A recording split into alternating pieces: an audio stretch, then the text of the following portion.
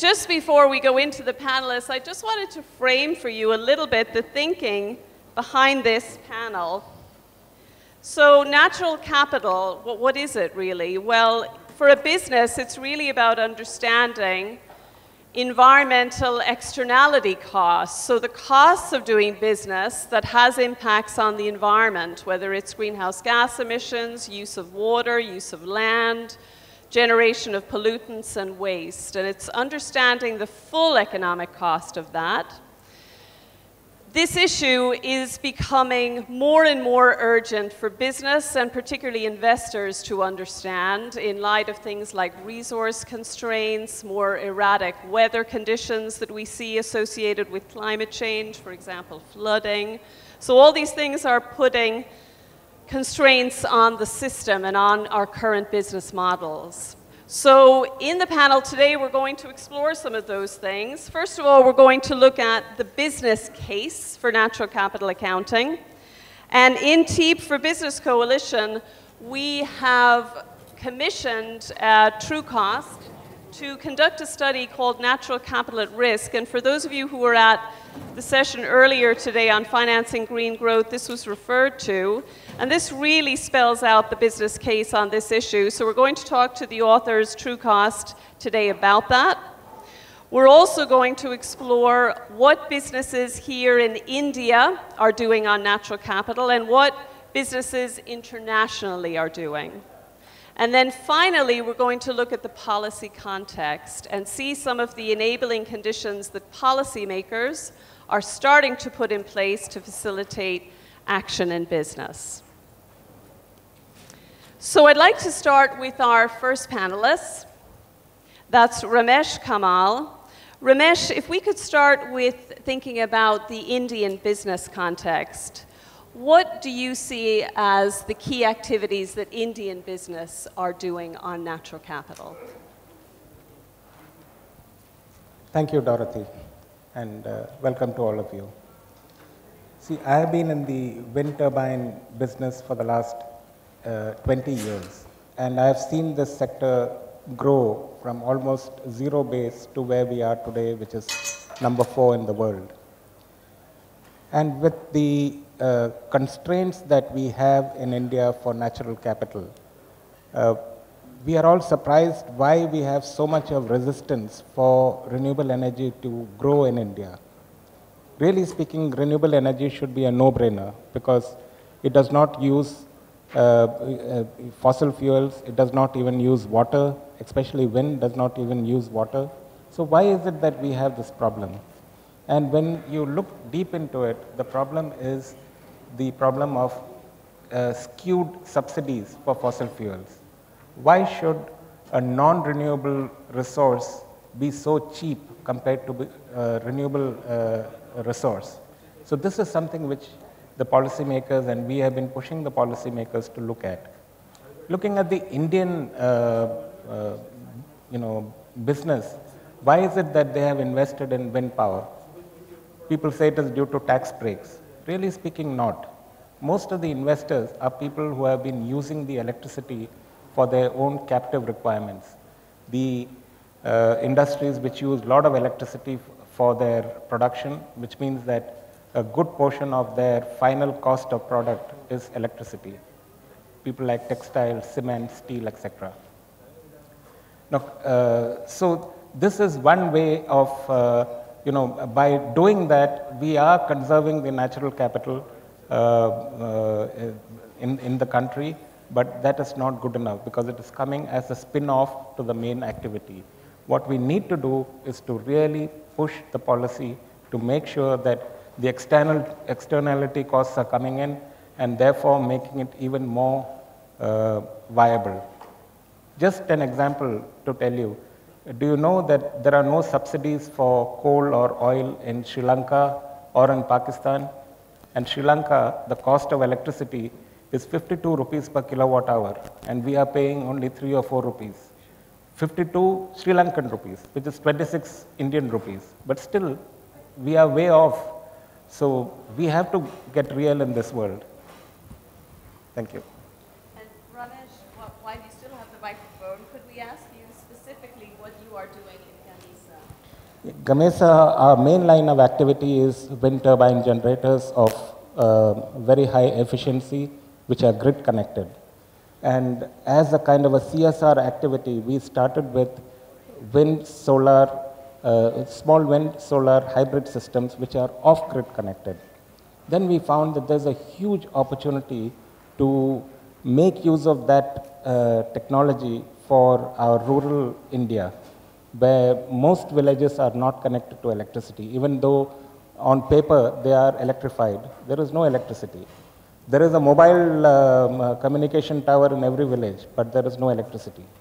So this system actually can also purify water, which is required for a small village, and supply electricity in the evening hours, and also electrify the communication tower during the time when there is sun and when there is wind. So this is something which we are rolling out in the rural areas for distributed generation. So that's again something which we are taking as a mainline activity for Gamesa. Thank you so much, Ramesh. And I'd like to move on now to Richard Matheson. Richard, as I said at the beginning, is the CEO of TrueCost. And you won't find any more copies of this report outside, but you can download it at the TEEB for Business Coalition website. TrueCost yesterday launched this report called Natural Capital at Risk, the top 100 externalities of business. It's really got some very important information in it for business. Richard, would you be able to take us through some of the key findings in that report? Sure. Can everybody hear me, first of all? Is this microphone working, or is this better? The second. Okay, second one. Okay, great. Well, basically, the report outlines, as Dorothy mentioned, the extent to which we're using or overusing our natural capital, upon which we rely on to create other forms of capital, like financial capital.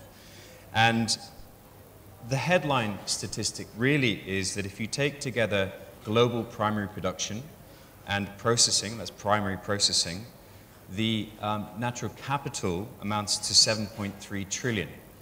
And if you distill that down to the top 100 environmental externalities, that is 4.7 trillion US dollars.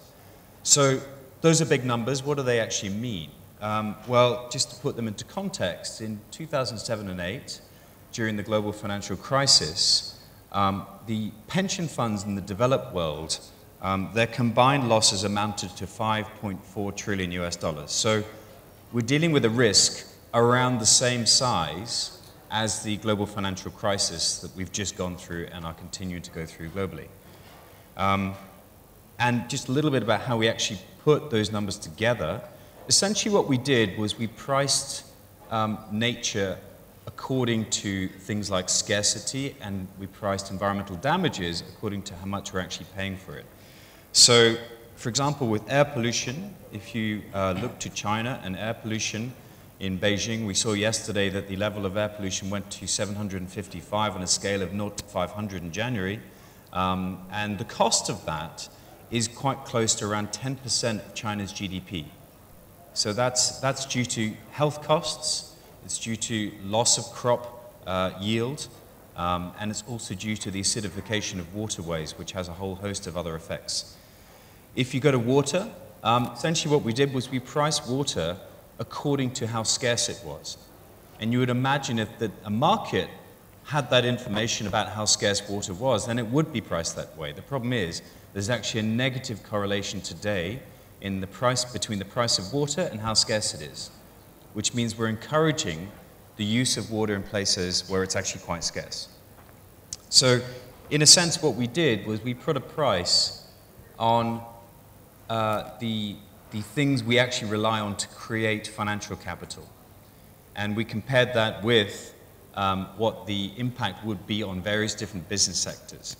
And in many cases, it would wipe out not just the profit, but the entire productivity, the revenue of those sectors. So really what we're doing is we are continuing to overuse resources, continuing to pollute, and we're doing that in ways that have a real financial implication for our global economy.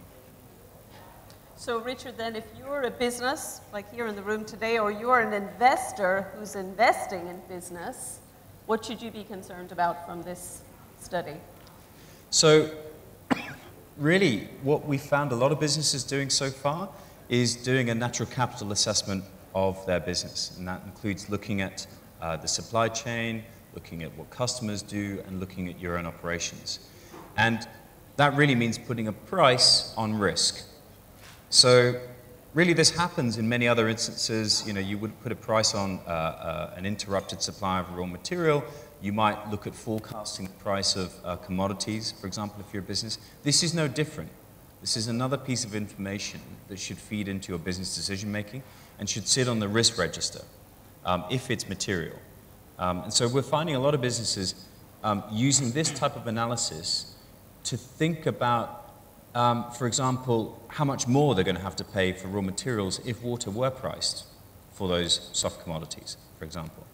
Think about how much more they would have to pay for a product if China taxed air pollution, which is highly likely. And so a lot of businesses are using it to look at risk. They're also using it to look at opportunity, because the opportunity is actually the difference between a business as usual scenario that we're currently on and the great work that a lot of companies are doing as per their CSR and sustainability initiatives. So, for example, Puma, earlier this year, announced a whole new range of products that were around a third better for the planet. And these products had been assessed according to these criteria used in this report. And interestingly, those products don't cost any more to produce, and they don't cost any more to the consumer, to the customer of Puma, but they are a third better for the planet. So I think there's both a risk analysis, and there's also the identification of opportunity. And finally, for investors, what we're doing is we're finding a lot of investors looking at pension funds are using these types of techniques to identify the potential future liabilities associated with their portfolio and their investments. We're finding development banks using it to measure the benefit of their investments. And we're finding index providers building new index products. So, for example, we've worked with Standard & Poor's to develop an emerging markets index with the IFC. And we're also finding fund managers identify where their assets might potentially be stranded, according to if those companies did have to pay for their environmental externalities, would they still be in business? So there's a whole raft of different applications. Excellent. Thank you so much, Richard. And I'd like to move on now to M.R. Ranjaswamy, the founder of the Corporate Eco Forum. And M.R., you've been working in Corporate Eco Forum with companies already on this topic and running the Natural Capital Initiative. Can you tell us about that? Sure. Is my mic working? I think it is, right? Yes? Okay. Okay, I'll leave this alone. Okay. So we started the Corporate Eco Forum in the United States 7 years ago, and it's a membership organization of about 75 large multinational companies, iconic brand names like Coca-Cola or Disney, Ford, Nike, Google, etc. And these are large companies who have come together to share best practices, innovations, and next practice around green and sustainability. So that's kind of the context of the Eco Forum itself. Now, within that, we created something called the Natural Capital Initiative that Dorothy just mentioned.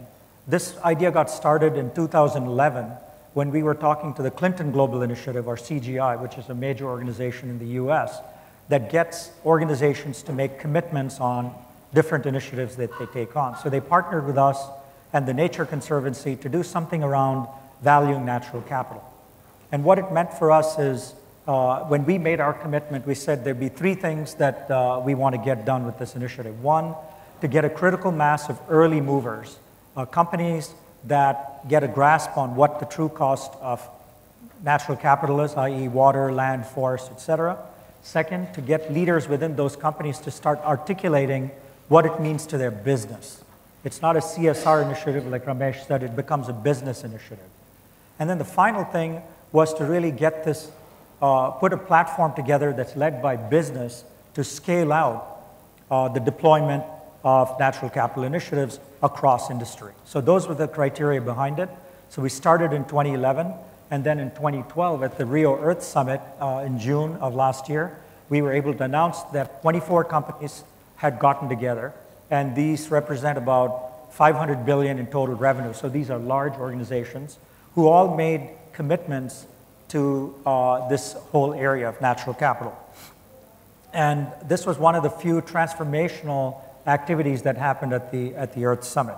So it was a great start for us because these are projects, I'll get into this a little bit later in terms of examples of these projects, but this was the first start where companies came together, shared ideas, and did something in collaboration. So it was a good start, but then we started thinking, you know, how much more do we need to get? Because everybody talks of scaling these things. So what we decided to do in 2012 September, again at the Clinton Global Initiative, was to expand our commitment and take this global. So now we're looking for companies like yourselves here in the audience in India, in Australia, in Mexico, and different parts of the world to come on and join the 24 companies who've already been on board. And then together, what we're going to do is to take this to Davos next year in January. That's the goal that Dorothy, I know we work in collaboration with you as well, is to bring it to the World Economic Forum in January and truly make this a global issue where world leaders, CEOs, NGOs all get together and decide to work on this as a global initiative. So that's kind of the end game. And so what we're looking for is a next set of companies at this point. And in Davos, we want to really get together and make this a global issue. So that's kind of the context of how we have launched this with our member companies. Excellent. Thank you, Amar. And thinking of the work that you've done, can you give us one or two examples of companies and exactly the steps that they took? Sure. So one of the things we did was, as you realize, our member companies are very diverse. They represent 20 different industries. So there's no one way to kind of categorize all these companies. So we came up with the 9-step action framework. Again, this report that we've done, in order to be sustainable, we have this online. You can get this at the ecoforum.com website. It's called the Natural Capital Initiative Imperative. And so that report outlines a 9-step framework. The first step, like Richard, you mentioned, is to assess yourself. You know, how do you do this? How do you know where you are in using raw materials and natural capital ecosystems and so forth? That's the first step. So you could use reports like what Richard has done, WRI. Andrew Steer was here yesterday. They've come up with a new corporate ecosystem valuation tool that's available. So there are lots of tools that you can utilize to assess yourself. The second thing is to put a price on nature. And this is where you talked about PUMA and PPR actually undertaking a P&L and a balance sheet to really come up with how they put a price on nature. So that's the second step. The third step is to optimize and use less of nature itself. Now, for example, Clorox is one of our member companies who's restoring watersheds by taking an approach of water reduction, recapture, and restoration. So again, taking a look at some of the resources that their customers or their consumers use in order to use Clorox's products and to lower that. Step number 4 is to actually invest in conservation in forests. Companies like Disney, Marriott, TD Bank, they've all made strategic investments in restoring forest and forest land.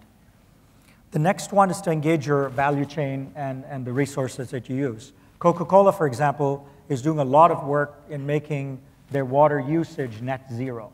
That's one of the big projects that they're undertaking, and this is an initiative that's rolling across their 900 facilities or bottling plants that they have. The other one is to innovate in processes and materials. One of our members is Hanes Brands. They make underwear and T-shirts. What they've done is they've tried to find flax as a substitute raw material to cotton. Flax uses less water and is easier to grow. So they're now substituting flax as a raw material to some of their products. So that's another case of valuing nature and finding a substitute. Another one is to use natural infrastructure instead of man-made infrastructure. For example, companies that use effluents usually like to put a water system in place to clean up the water that they use. A couple of our members, Dow Chemical and Alcoa, took a different approach. Their facilities happen to be located next to marshland and wetlands. So instead of putting up a water cleaning facility, which would cost them literally $50 million, they were actually able to save money by using these marshlands as a natural filtration system. and it only costs them about $1 million to do this. So again, use nature, and the filtration system is available in nature as opposed to building a water treatment facility. So that's another way to do it. And then leveraging capital markets and investment tools. For example, FEMSA is one of our members in Mexico. They've set up a water fund for Latin America where communities can come get money from them and clean up water tables and water systems. This is not directly impacting FEMSA, but it's impacting the communities they work in. And then the final step is to really join forces, and that's what the Eco Forum is all about, is working with Clinton Global Initiative, with the TNC, the Nature Conservancy, working with TEEB, and all these other organizations to come together as a group, as a coalition, and take this message on to a global scale. So that's kind of some examples and how our 9-step framework is put in place. Thank you so much, Amar. It's fantastic to get examples and also good news examples of how this can be used to a business's opportunity. And I'd like to move on now to Partha Sengupta. Partha, you're from Tata Steel. What is Tata Steel doing in terms of managing its natural capital? Let me start. As the name suggests, we are involved in the making of steel. So we convert natural resources like iron ore and coal, use it, and we convert it and make steel, which is used for a variety of infrastructure and goods and services that you see around. At the outset, what I wanted to mention was that India is a growing economy, and so therefore there is a need for steel or need for growth for infrastructure and several other things that actually needs steel.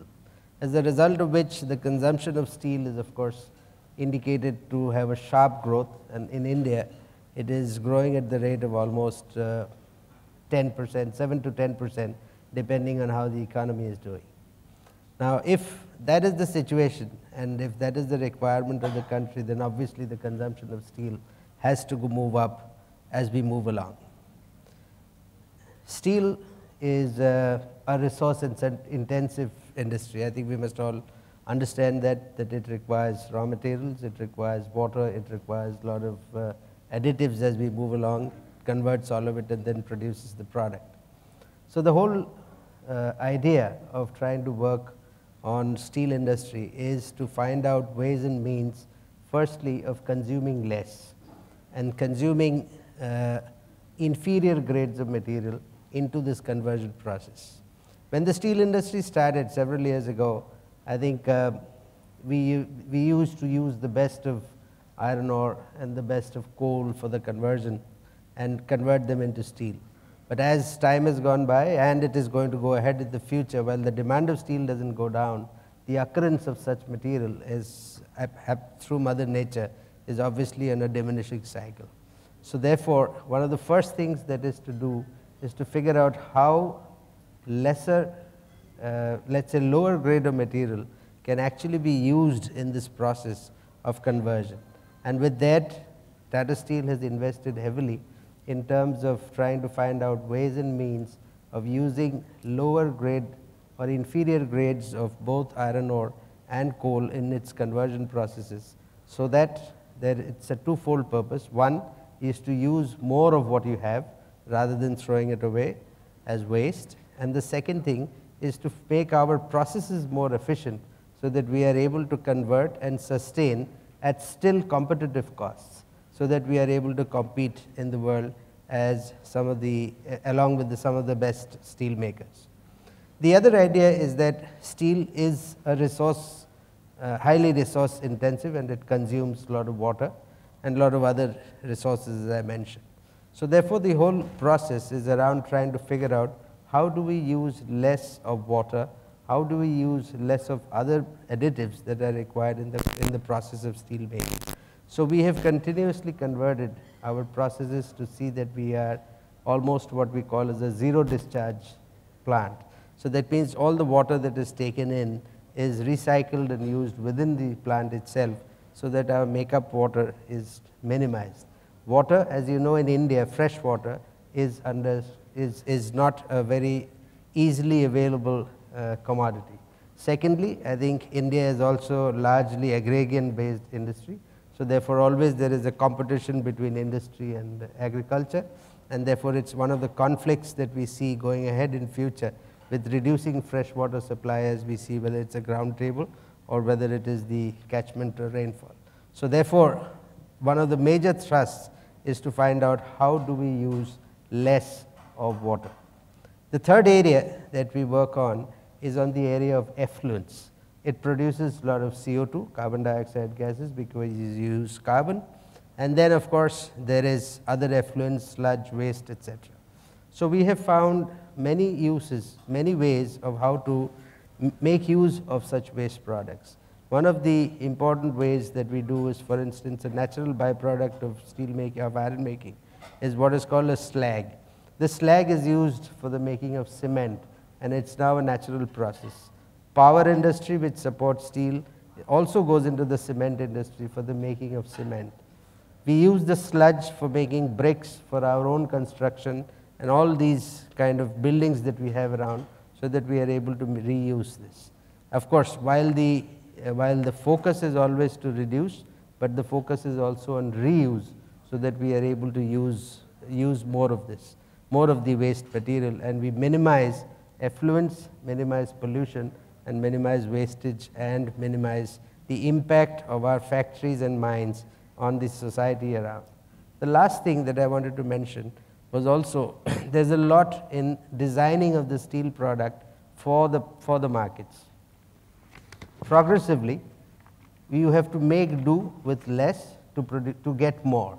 So that means that we produce more and more high strength steels, more and more high grades of steel, so that if earlier, if we had to use a ton of steel for a particular project, we try and figure out how to do with half of that.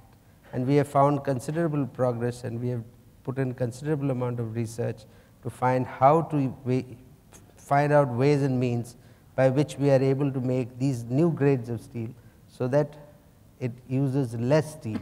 And therefore, if you move it down the value chain, you naturally use lesser of natural resources in the whole process.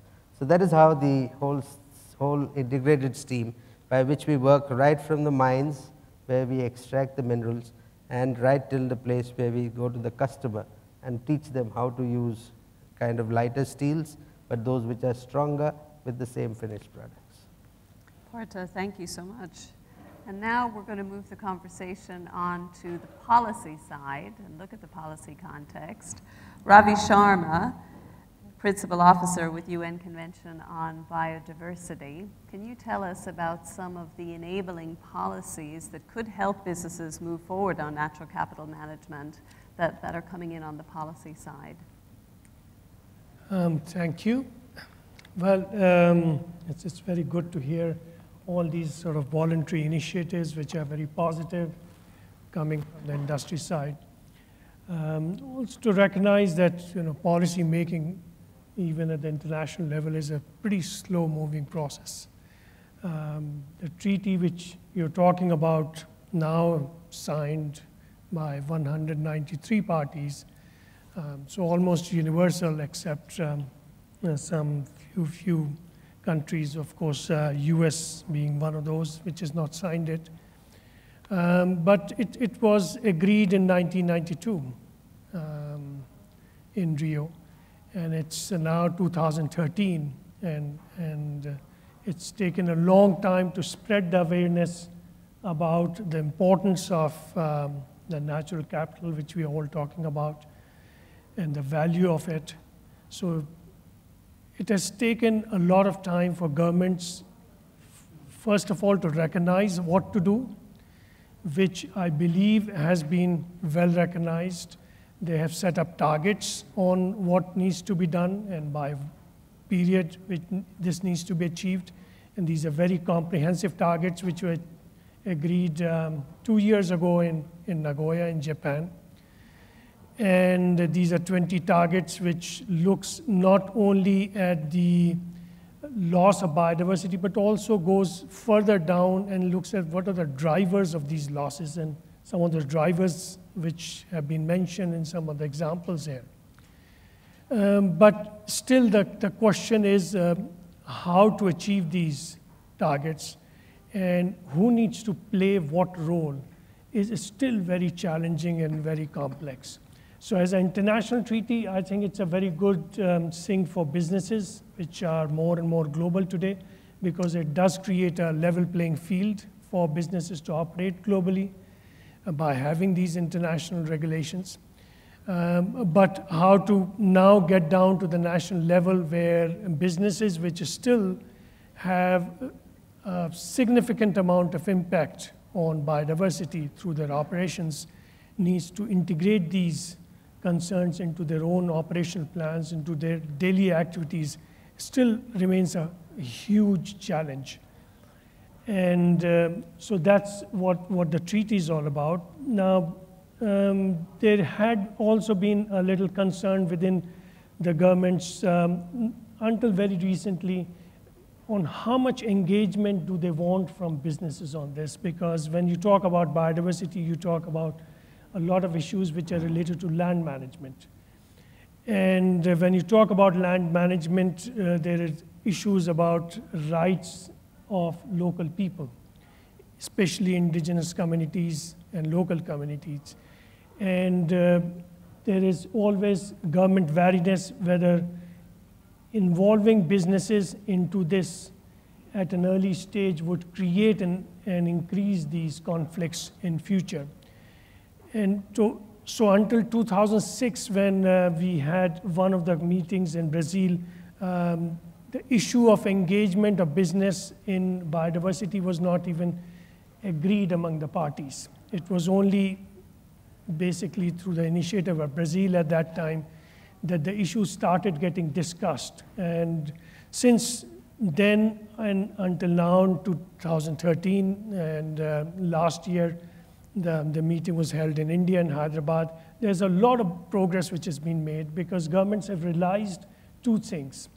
One, that businesses have a lot of influence on how biodiversity is going to be preserved in the future through their positive as well as negative actions.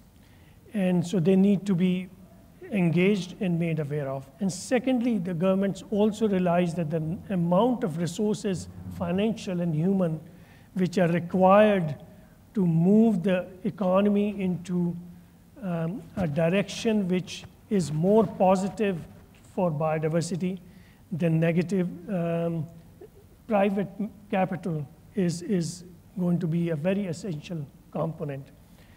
And in the last 2 years, the convention came up with 2 studies which were basically done under the convention guidance on what kind of resources would be required, financial resources for correcting this anomaly or bringing these externality into being.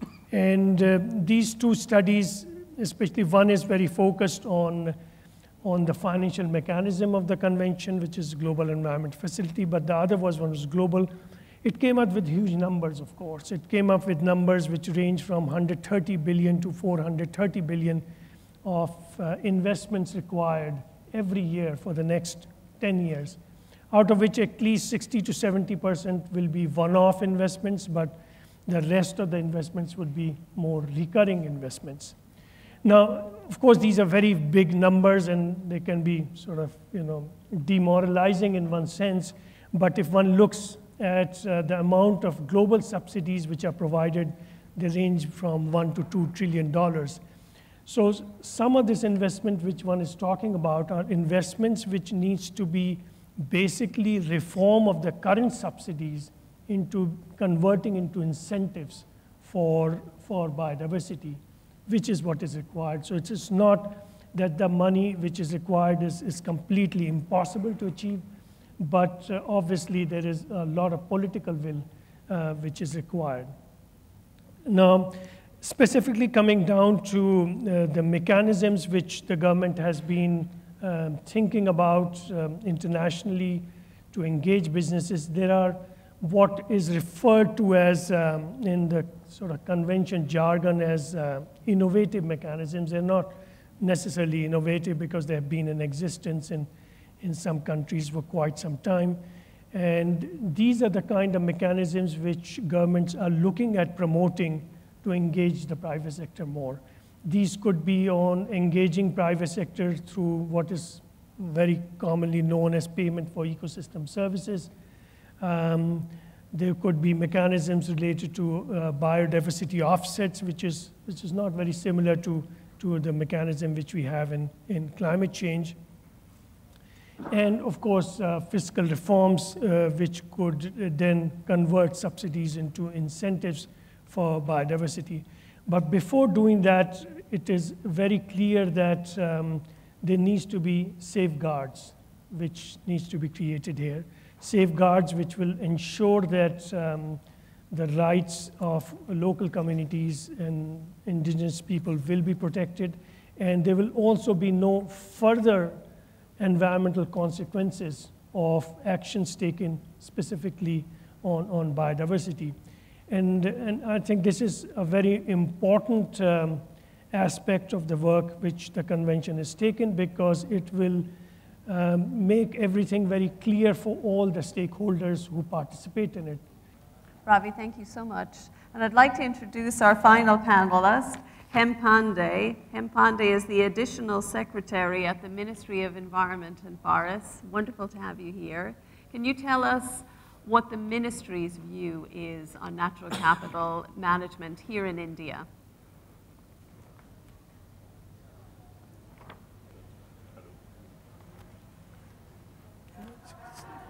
Yeah. Could you pass down the one in the middle? Thank you. Little technical hitch. Thank you. Hello, can you hear me now? Yeah. That's better. Good afternoon, ladies and gentlemen.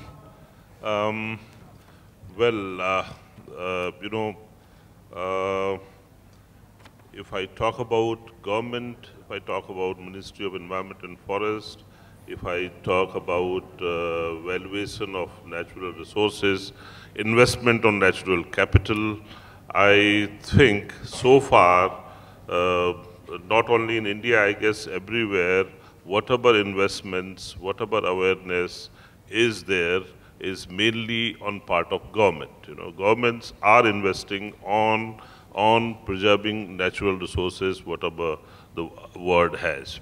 And yesterday in the opening session, I had mentioned that in spite of huge biotic pressure in a country like India, I mean, if we compare ourselves with Brazil and China, in India, in a small area, geographical area, 2.5%, we are housing 8% of world's biodiversity. It must have been either because of the governments or because of the people who are traditionally they have been dependent on the natural resources, and they know the value of natural resources, and they have been conserving it. The larger corporations, yes, as part of their corporate social responsibility, they have been voluntarily doing a bit. So we are realizing, apart from giving permission to use forest area for non-forest purposes, we are realizing a value out of it, which corporations are paying, and it's one of the largest offset program, and we have a total kitty of around $5 billion on this so far, and we are going to utilize this for conservation purposes. CBD has taught us three things. One is conservation. One is sustainable use of the resources. Sustainable use of resources. So meaning thereby you use it sustainably, and also non-use is also wrong. So, and many of us think that, so non-use also has to come into play. I mean, we must use it sustainably. And third pillar, which is missing so far, is access and benefit sharing. The corporations, the world, I mean, whosoever is using those resources, they must plow back a very small, a small amount or whatever is possible back to the people who are, back to the areas who are engaged in conservation of those resources. This is very important. Unfortunately, this pillar, the third pillar, is yet to be realized globally.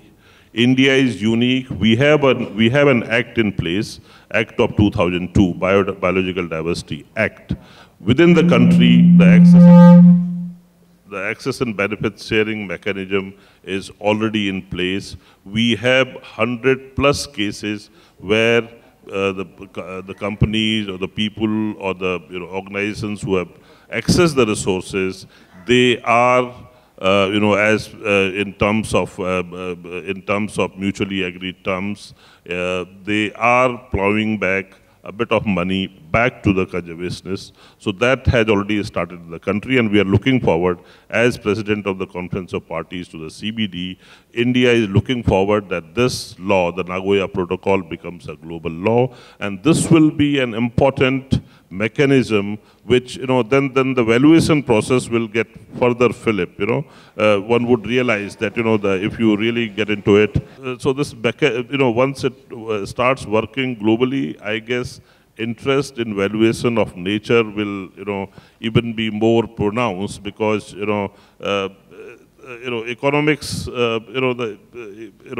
ecology is a study of the house. Then the study of the house will be more pronounced because, you will have to manage the way the economist looks at, The whole process of valuation is what? Bringing ecology and ecologists and economists together, together so that we go for the social, the sociology part of it, And then the sustainable development, 3 pillars, sociology, ecology, and economics, all will, this whole exercise is that. India, we have a couple of examples. Like investment on mangroves. Mangroves, I think all of us realized when the tsunami in, the first decade of this millennium, the tsunami came, and then one realized that, the protection that mangroves gave to the coastal areas was immense. I don't know whether the valuation has started and will be ever, the 24 ecosystem services that natural capital gives us. I don't think we'll ever be able to value it. If you want to control nature, I don't think that is going to be possible. Similarly, if we want to value all 24 services or maybe many more, in terms the way the economist looks at, I don't think it's possible. But we can always identify the value of the timber, identify the value of the soil formation, the hydrological cycle, or the protection that mangroves provide. Government of India annually spends a lot of money on protection of the mangroves. We have around 7,000 kilometers of shoreline. We have 5,000 square kilometers area under mangroves, and the area under mangroves is growing, and it's all investment by the government alone. So this is where businesses can come, form conservation partnership, and come together. And the valuation, the protection that mangroves gives, I think no artificial barrier is going to provide that kind of cooperation. We learned in Loktak Lake in Manipur.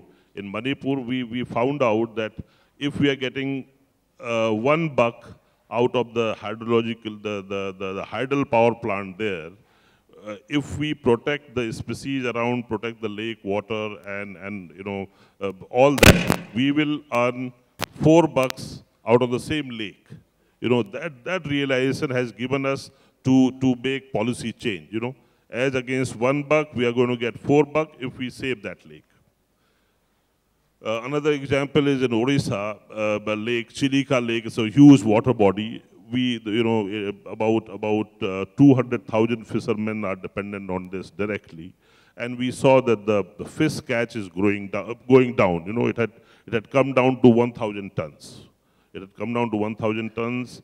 Ultimately, we had to use practices which are sustainable. We had to make an intervention where we can save this lake. And lo and behold, we found that the fish catch has gone multiple times, and the income from that water body, which only on one resource, fish to the fishermen, which was around $2 million, has gone 8-folds. You know, it's become $16 million per annum from that owned.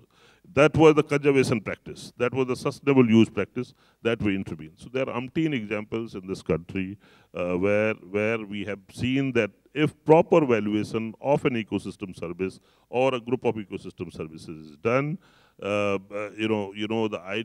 conservation practices will gain further impetus, and it is going to be a win-win kind of thing. Larger corporations across the world, I don't think, is a problem. Problem is of small and medium scale, industries. And India being a, our manufacturing comes, almost half of our manufacturing comes from small and medium sector. This is the area where we need to, work. Larger corporation doing voluntarily as part of CSR on conservation and sustainable use, I think this is not a challenge. The valuation has to be done for people in general and smaller and medium scale industries in particular. Thank you. Thank you so much, Hempande, for those really valuable examples of policy and business working together here in India. Ladies and gentlemen, we have some time for questions, so I'd like to open the floor for questions. Just to let you know what we're doing on timing, we're going to carry on this session until about 3:05. We have two speakers on our panel that do need to go at 3 because of a flight, Ramesh and Richard. So what I would ask is if you have particular questions to them, if you could just let us know first. Okay, that's great. We have one in the front. And just let us know your name and your organization and your question. Please, sir. I think microphones are near you. Here we go. It's coming. It's coming. My name is Jay. I work with International Development Enterprises. We are in drip irrigation and sustainable agriculture. I want to know from Richard that when you have valued a certain sector and said that the environmental cost and the natural cost is so much, don't you think it is better to value the risk that a company or a sector has? Like there was this example of the oil spill which happened, and BP had to pay a lot of money. The banker was not aware of this risk. So rather, because this valuation, however, they could be academically certified and there could be enough data to back it, it's not a direct cost to any power plant whether people are dying because of their pollution. Or to suppose even if I drive a car, I'm causing deaths indirectly, but I'm not paying price for a single day of hospitalization of somebody who is suffering from. But if you can tell me directly that using petrol directly, how does it impact me? Or how my risk profile changes in the near future or medium term? If you think this is a more effective way, then what valuation methods or what risk measures, risk measurement measures are there to evaluate this kind of thing? Thanks. Yeah, thanks. So there are many different levels of this valuation. This is quite a high level one, looking at various different regions and sectors and the scale of externalities.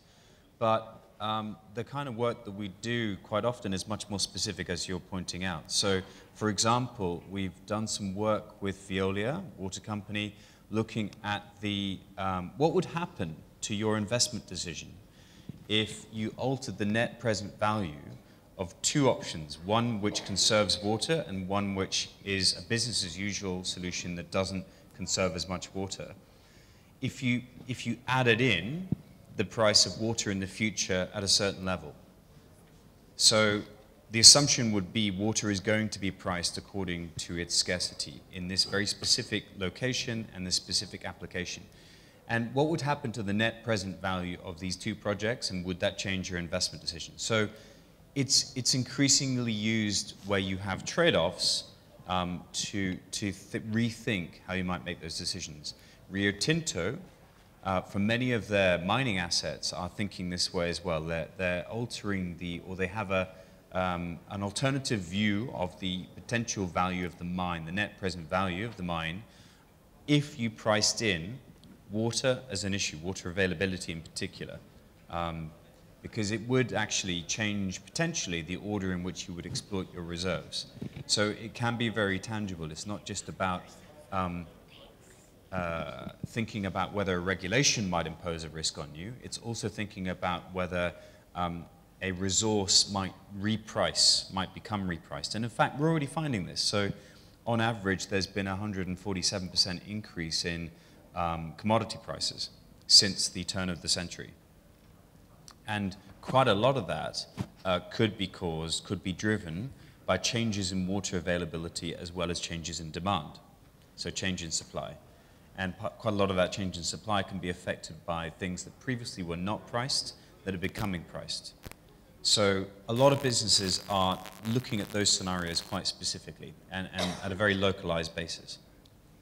Thank you so much, Richard. We're going to have to let Richard and Ramesh go, but if there is, we have time for one more question if you have a question for any other speakers on the panel. Yes, please.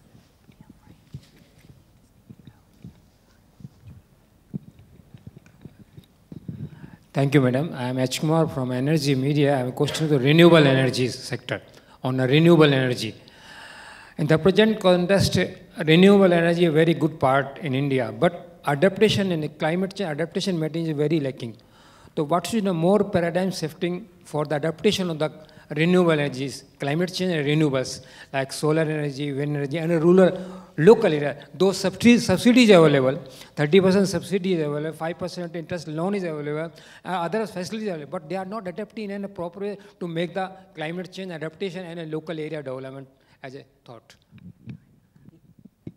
Yeah, actually the problem is that renewable energy really does not require any subsidies. It is, if you remove the subsidies on oil and coal, then you really don't need any subsidy for renewable energy.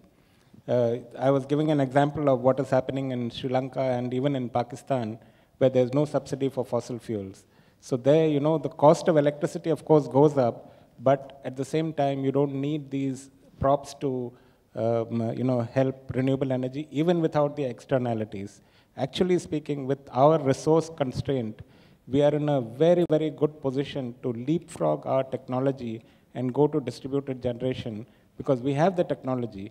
And, why should we talk about these big thermal and fossil fuel power plants and send electricity to hundreds of kilometers away with all the line losses?